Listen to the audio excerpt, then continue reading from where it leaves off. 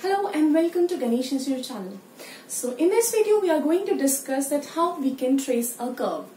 So you will be given with an equation of a curve and you need to find out 5 things in order to trace a curve on your graph paper. What are these 5 things? First of all, the symmetry. Whether the curve is symmetrical about x-axis or y-axis. You will see that if there will be even power of x, then curve will be symmetrical about y-axis, and if there will be even power of y, then curve will be symmetrical about x-axis.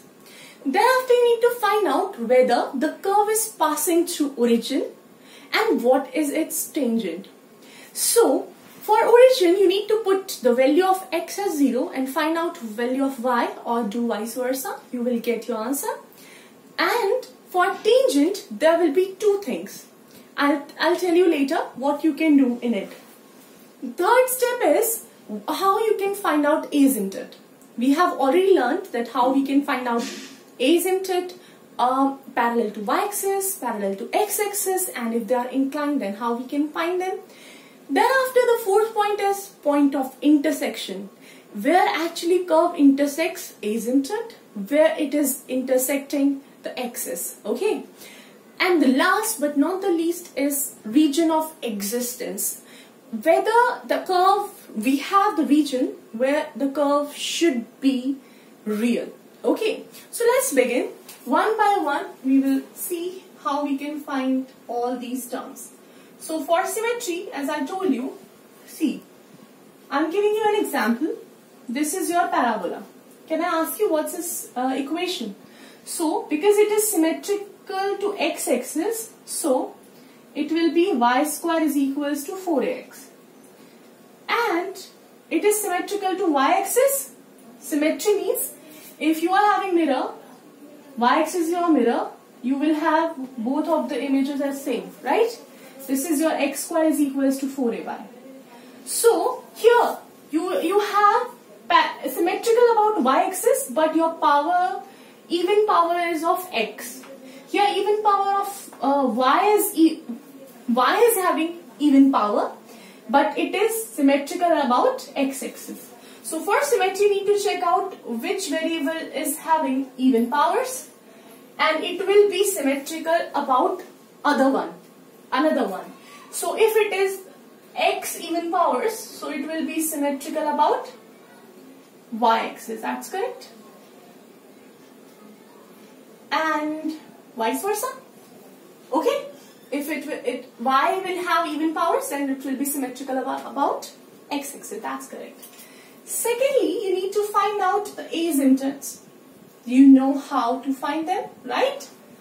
Let me recapitulate. Asymptote means a line, a straight line, which intersects a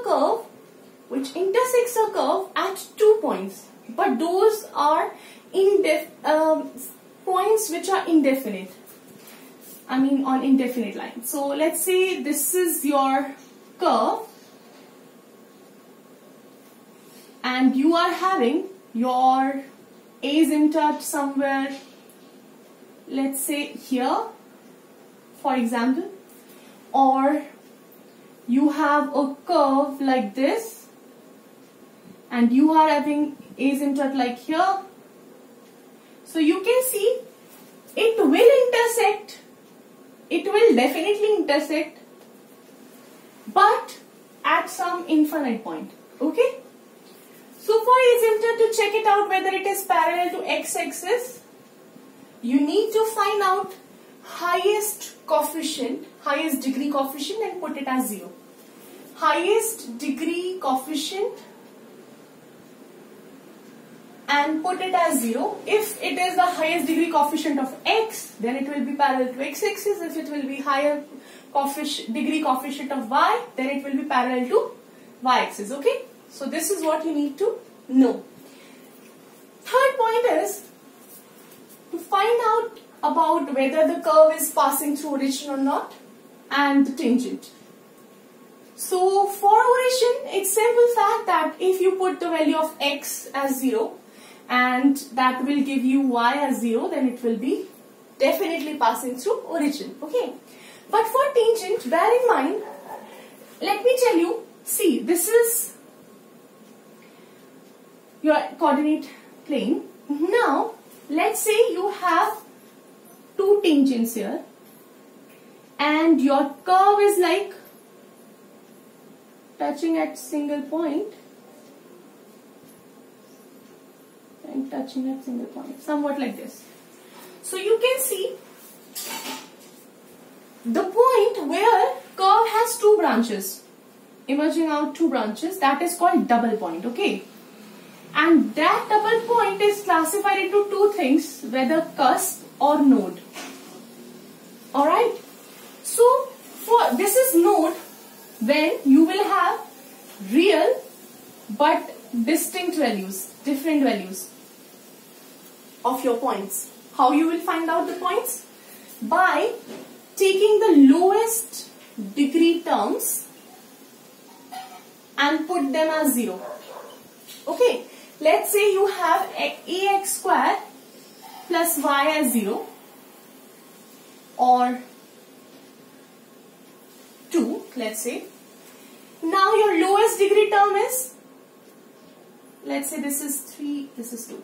So your lowest degree term is y square. It is 0. So y, you will get both of the values of y will be 0. So these are real but equal. That case will be considered as cusp. For example, let me tell you. So for this graph, you can see that both of the points of the curve, it has double point, but they are equal, right? It is originating from equal point. So in that case, you will have cusp. I'll tell you, if you are not getting these things, then don't worry, we will take an example and I'll tell you how you can understand it in a better way, okay? Thereafter, you need to find out point of intersection. For point of intersection, firstly check it out, start from origin, put x as 0 and if y is 0, then your intersection point is 0, 0. And consider your asymptote as well, whatever it would be, okay? And put it as, let's say your asymptote came as y is equals to a. Then put it into the equation and find out the value of x and then find out the point of intersection, okay? Last but not the least, your region of existence.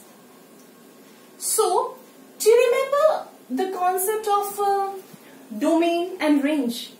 Whenever you are given with something, any polynomial, any root form, then you need to check it out whether it is having real value or not. How you can check that? See, for example, you have x is equals to plus minus y upon y minus a.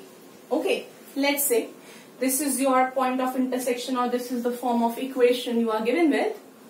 Then you can see to have real value of x in plus and minus form, this y should be greater than or equals to 0, right? Because if it would be negative, then you will get negative root and that would be imaginary then, not real, right? And for denominator form, denominator should not be 0, right? For real values. So what it can be greater than value of a, or if your asymptote is equals to a, then it can be equal to as well. Okay. So your y will lie on greater than 0, but and greater than a as well, right? So a and 0 will be your points. Okay, and you need to put the trace the curve using all these things.